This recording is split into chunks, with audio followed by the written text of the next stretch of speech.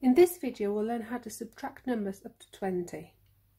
Just like in addition, money is a typical example of when we use subtraction in real life.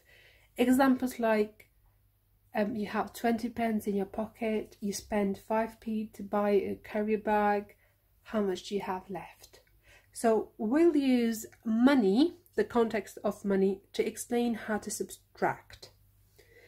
So I have 8 pence. I have 8 pence to begin with, and I spend 3 pennies. So what do I have left now?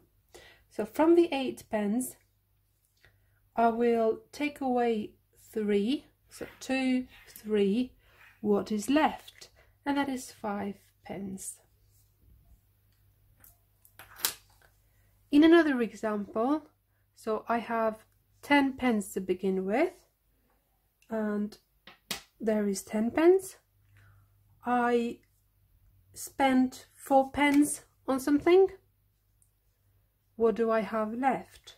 So I have this 10p coin, but if I want to take away 4, I'd rather exchange that 10p coins for 10 single pennies. So then that makes subtracting a bit easier.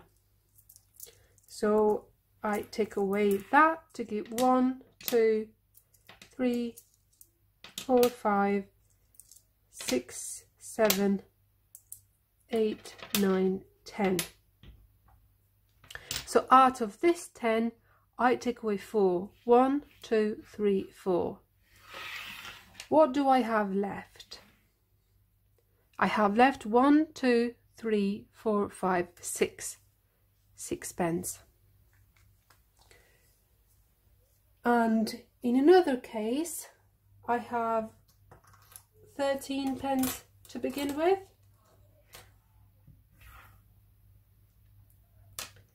And I will take away 5 pence. Now, if I am to take away 5, 1, 2, 3, I haven't taken away enough. So I'm going to convert again this to single pennies and 2p coins. So I will use, I'll take away this and put 10, 2, 4, 5, 7, 8, 9, 10. So I've got 10 pence instead of this. So 10 and the 3 makes 13 in total. I'm going to take away 5. It's easy now. 1, 2, 3, 4, 5. So what is left? We've got 2, 4, 6, 7, 8. So 8 pence is left. And if I had 20 pence and took away 7, so 20 pence, I need to take away 7. Again, I can't easily take away, so what I'm going to be doing is converting that for some more pennies. So there is a 20, I've got 10, 12, 13, 14, 15, 16, 17, 18, 19, 20. Out of the 20, I'll take away 7.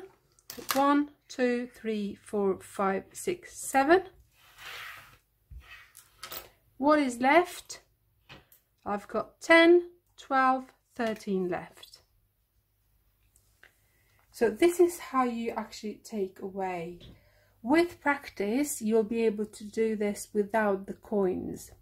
I just used the coins to illustrate how it actually happens in real life. But use receipts or examples when you go shopping to work out what is left or the remainder, and that will help you master this specific scale.